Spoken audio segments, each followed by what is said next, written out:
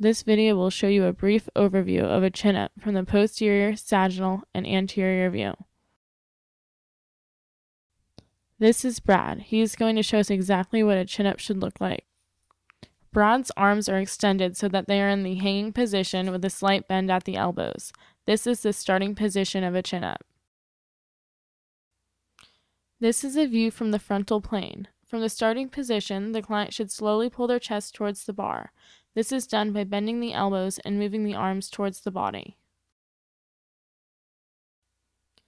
Continue the exercise until the client's chin reaches bar height or slightly higher than bar height.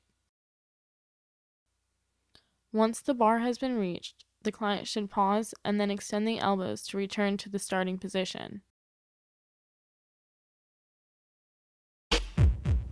The last few segments of the video are a chin-up from the sagittal, posterior, and anterior view.